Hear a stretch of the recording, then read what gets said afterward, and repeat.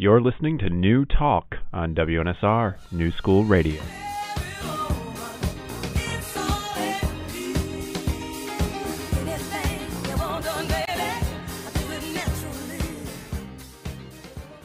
In this episode, I focused on women. That's right, I'm a feminist. All of these women have paved the way for other women in their own right. Joyce Stanley Johnson, as a political activist and candidate for Congress, and Trudy L. Mason, also as an activist and Democratic district leader. I would like to welcome these phenomenal women to WNSR New School Radio. How does my voice sound? Voice sounds good. Yes, testing. Okay. Now talk about your work on the Obama campaign. You were the New York State Field Director. Yes. In 2007, it was not the most popular thing to do to join the Obama campaign as one of two staffers in the state, when clearly I've been known as a women's political activist, as a Democratic insider, and certainly a New Yorker, not to, support someone who was a senator from Illinois. But I felt it was the right thing to do. So I galvanized the state. I organized the state. I was the state petition coordinator initially, then field director.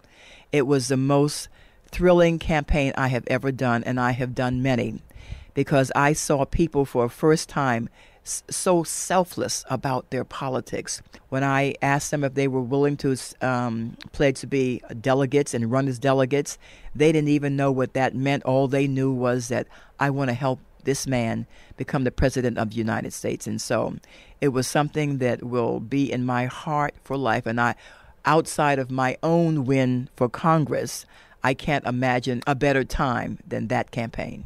And now you're running your own campaign for Congress. I don't even know what district it is. What number is the district now? It was the 15th Congressional District, basically representing above 96th Street, or northern Manhattan. It is now the 13th Congressional District, which is the northern Manhattan district and some parts of the Bronx. If I'm not mistaken, you're the only female running in that race against Charlie Rangel Espaillat, who's the state senator. Talk about your presence as a woman in the race and how important it is for female candidates to be represented in the political process.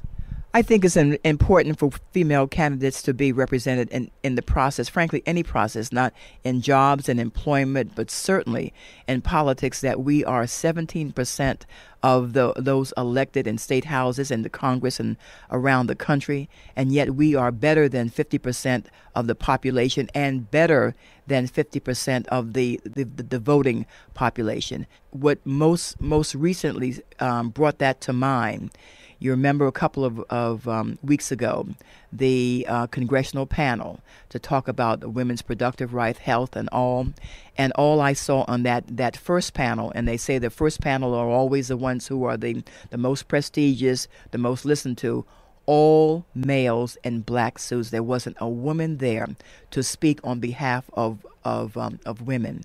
And let's be clear, while there are progressive men, no one can speak to my issues better than me.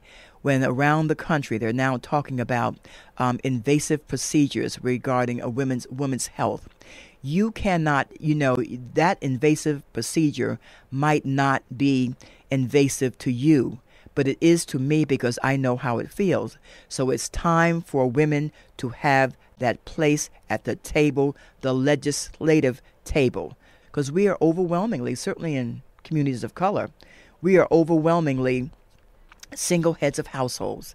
So financial issues around equal pay, issues around child protection, issues around domestic abuse and the safeguards there, issues of every nature affects us, and we need to have a voice.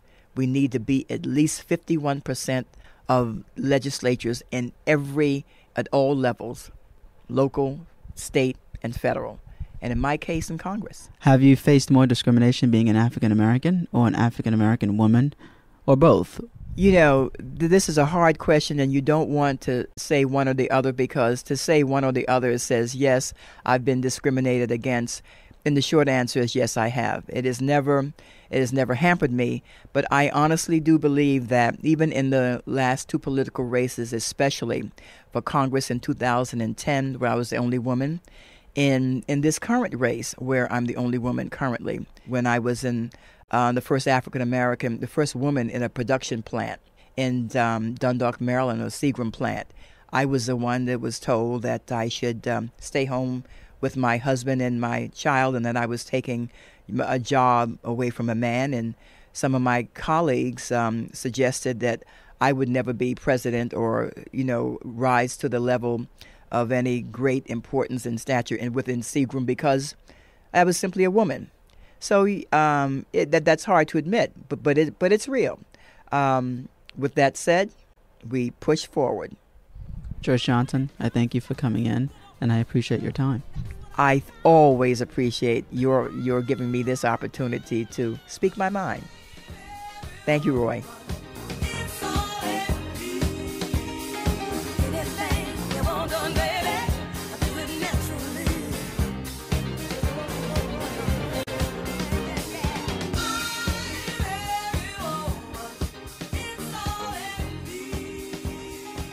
Trudy L. Mason, it's an honor and a privilege to have you here. Can you talk about what piqued your interest in getting involved in political issues? Well, when I was 14 years old, I heard Adlai Stevenson make his concession speech when he said, "I feel like the small boy who, as Abraham Lincoln said, he quoted Lincoln and said, I feel like the small boy who has stubbed his toe. It hurts too much to laugh, but I'm too old to cry." And I just said, I have to do something to help Adlai Stevenson. And so I started getting involved in politics. Actually, my interest had been piqued long before that because my father was a labor leader, and so I was literally brought up on a picket line. So my politics have always been quite left of center, to put it mildly. And then I heard John Kennedy in 1960 at one of his last speeches in Boston Garden say, "Politics is not a dirty word." And that was in my freshman year, and we did not have a Young Dems at Wheaton. So I helped found the Young Dems at Wheaton, got involved in his campaign. I still have a button that says, has a picture of John Kennedy and says, "Our president, I told you so." Young women today don't realize what we went through. Going to a women's college, and that's why women's colleges were so important in the 60s and the 70s. Gloria Steinem has talked about that an awful lot because we came to realize that we were the editors of the school paper. We were the head of the College Government Association. We were the students, who were taking the lead in everything. And yet when, upon graduation, when they came to recruit, all they wanted to know is, can you type? And can you take shorthand? And how fast can you type? I lied. I lied during all my interviews because I was not going to be, while the young men were being recruited to go into publishing and become junior editors or what have you, the women were recruited to be secretaries. And I wasn't going to let that happen. I wanted to work at the UN. I spoke 5 languages. I had all kinds of skills. I had all these fancy degrees and honors programs. And all they wanted to know is whether I could type and take shorthand. And through a various wonderful combination of stuff, mainly because I spoke Russian, I had studied Russian, and which is, back in the early 60s, was as important as knowing Arabic these days. Not too many people did. I was able to land my dream job at the UN, in the UN Information Services. And that's when Adlai Stevenson, talk about going full circle, he was then the ambassador to the UN. So I got to meet and know Adlai Stevenson, which was one of the great thrills of my life and still is. I had the opportunity to interview Lilly Ledbetter from the Ledbetter Fair Pay Act. And I asked her, I said, we know that the fight isn't over. Equality has not been equalized. The question is, however, what do we have to keep doing to ensure equality? Well, I don't know if we're ever going to ensure equality. The first thing is that maybe someday, and I'm working with Congresswoman Maloney and a lot of other members of Congress on this, is to pass the ERA, which most people think that we have, but we still do not have an equal rights amendment. I mean, it is as simple as that, but we still don't have it. And most people think that we do. But what else can we do? We just have to keep on fighting. We have to keep on doing what you're doing right now. Well, Lilly Ledbetter, who was not a feminist, who was not a fighter, but felt that she had been wronged. We still don't earn the same, but Lilly found out, and she took the fight, and it went all the way to the Supreme Court, which ruled against her because of a technicality. But then a lot of women in Congress, we need more women in elective office. We need more women all over the place, speaking out, having in positions where they can do some good. I have a soapbox. I have a title. I'm a Democratic State Committee woman. Used to be a commissioner. We live in a world where you're known by your title and your position. But once you have a soapbox and you can speak out, you speak out, and you get the message out, thanks to people like you, that we have to keep on fighting.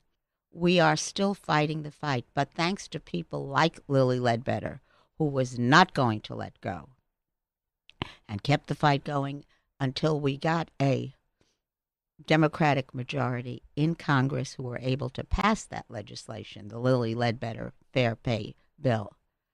And God bless Lilly, who went all around the country and still does, and is still just, I am honored to call her a friend. I mean, I met Lilly during her fight, and I said, this is the kind of woman, because she was never what the stereotype of the feminist, but she was going to fight her fight. She became what we would now call a feminist, which, by the way, just like John Kennedy said, politics is not a dirty word, feminist is not a dirty word either.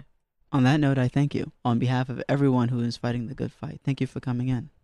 Thank you, and thank you for all you do.